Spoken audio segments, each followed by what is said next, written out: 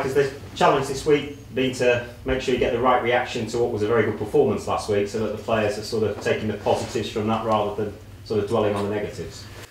Yeah, well, the only negative to come out of it was the result. The performance was terrific, but you don't always get what you play for in the Premier League. But yeah, we've been working. You know, we've had a few down days as well, so we've given them a little bit of a rest, get them around the families, because we know we have a busy period coming up. But from last week, we've just got to look forward to the next game, because we couldn't do much more than what we did without getting a result. You're bottom of the table, but not cut adrift. So, have you set yourself a target, a points target over the Christmas programme? Well, our targets are to win football matches.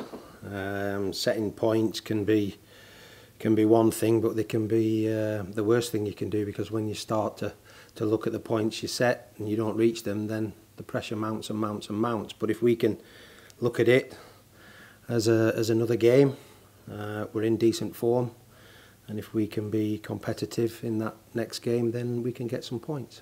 Coming up against Pep on Boxing Day, how much on a personal level do you relish that challenge? Well, the challenge is great. The challenge is good in any Premier League game.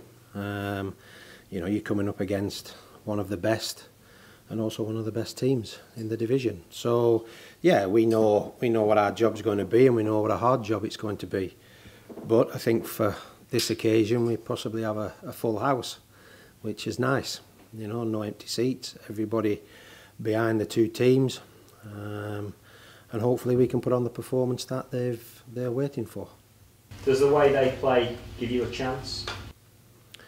The way they play is the way they play. You know, it's they are open, expansive. They are trying different things under a manager that is willing to take risks. So all we can do is go about our business our way, play against the system that Manchester City put in front of us, quality players. But hopefully, you know, with our organisation and our past performances, we can be a challenge. Can you bring us up to date with the latest on Robert Snodgrass and his future, his contract situation? Has he been offered a deal?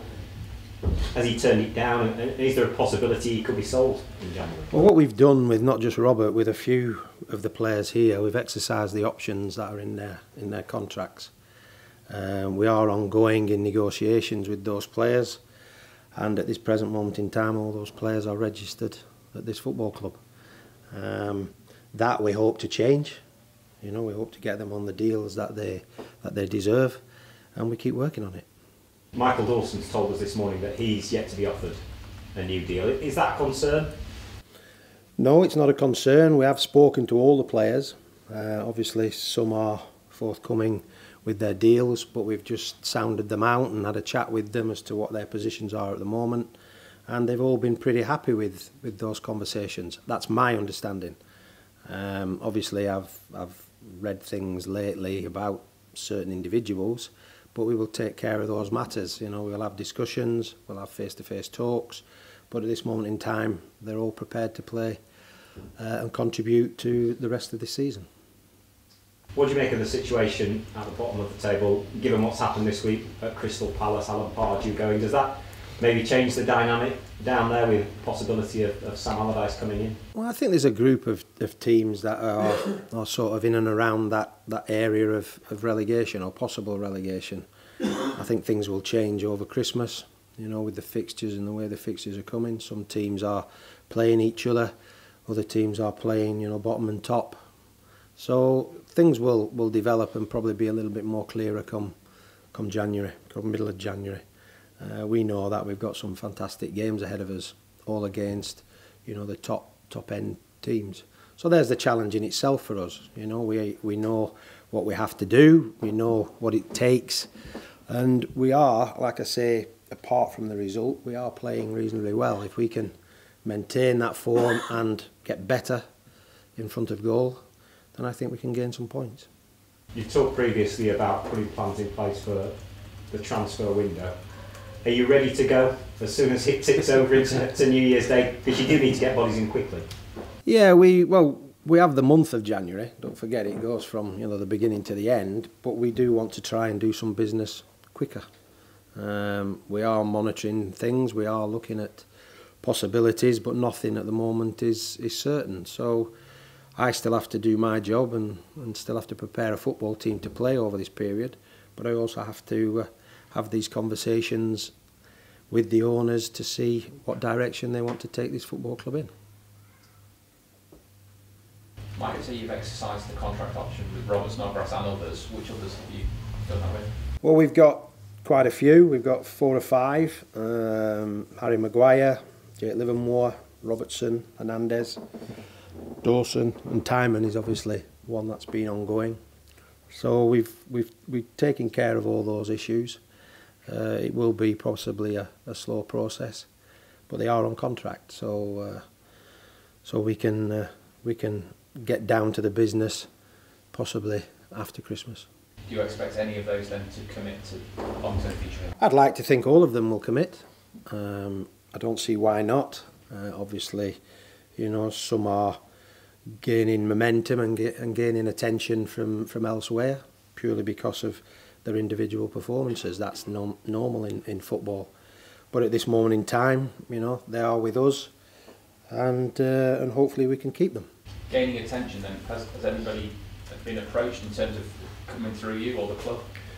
No, we can speculate a little bit, but we know that when you're performing well and you're performing well as an individual, then you will gain attention. You're in the Premier League, people are watching, so we're well aware of that. But we have to do our business first, which is to try and keep these players at this football club and add to that. Bell, is he going to be fit for Boxing Day? No, he's a couple of weeks away yet. What's the injury situation generally, Mike? Alan McGregor is back in training. He still can't play centre forward, but he's back in training.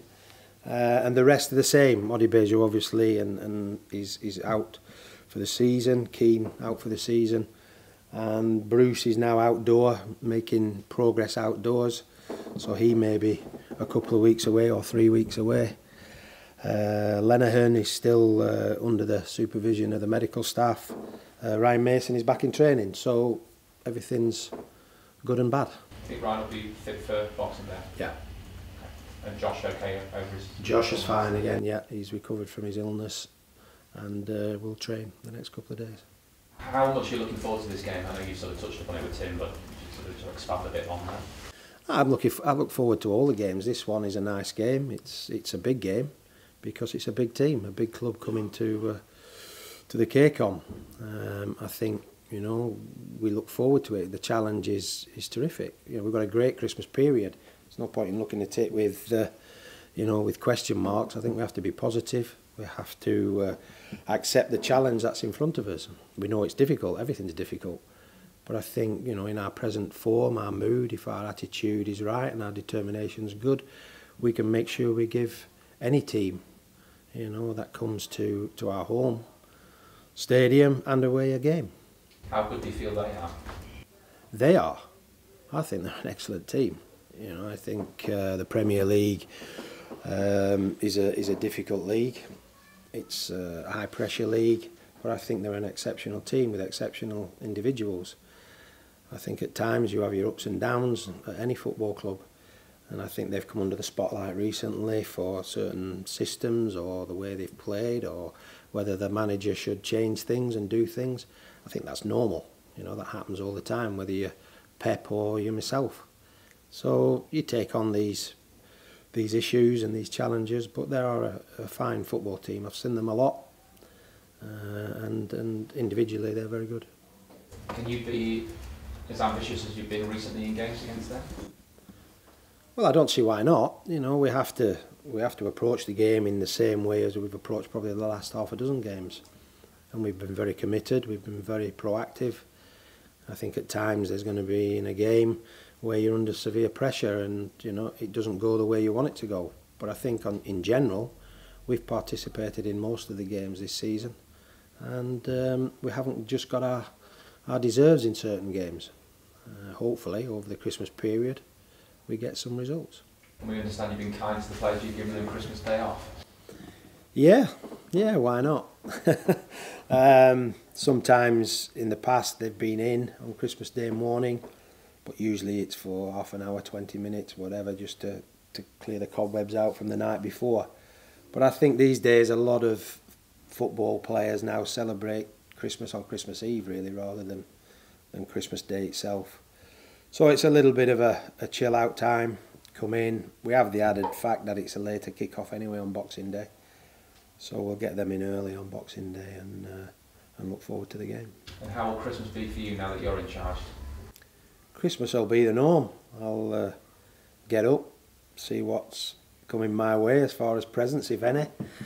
Open them, have something to eat, fall asleep, watch a bit of telly, and then look forward to the game. That's usually what Christmas Day is for me. So it's a family day, and you get everybody round, do what you have to do, play those silly games now and again that you don't really want to play, but you have to participate in. But luckily we're at home, so it's not really an overnight stay, Christmas Day evening. So no, we'll be ready, we'll be prepared. Mike, can I just ask you to start how important Snodgrass is to your plans this season? The type Well, Robert's in the same vein as he's always been. You know, he's willing, he's capable, he's performed very, very well, considering, you know, at one point his career was sort of on the back burner, really. You know, he had an injury which question mark whether he would recover. He has done. He's come into the team and he's performed well. Individually and collectively, he's done really well. So he's a plus and he's an asset. So I think any football club should be looking to keep their assets. And he's just one of them. You know, he's an important cog in the system. He's scored goals. He's played in a couple of positions now and he's enjoying it. So, you know, from now to the end of the season, I think it's important he continues in that vein. When you look at City's bench last weekend, I think John Stones was on the bench. The riches it's a different world, isn't it? Yeah, it's the same division, but a totally different sort of match-up as far as what Manchester City are and what Hull are. But that's the nature of the division. It's the nature of the game. You know, there's always the big boys and the not so big boys. But I think if it comes to a competition and it's competitive on a one-off basis, then you can upset that sort of pattern. You know, the big and the little. We're in that frame of mind now where everything has to be fought for, everything has to be earned. I don't want to be a football team that's playing well every week and getting beat. I want a football team that wins games and knows how to win games.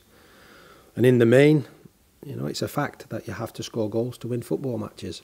If you don't do that, then there's a chance you concede. And certainly against the big teams, they will punish you far greater than the ones down at the bottom. You say it excites you, the City Challenge. Does it excite the players as well? Yeah, of course. It should do. You know, I've spoke about this before.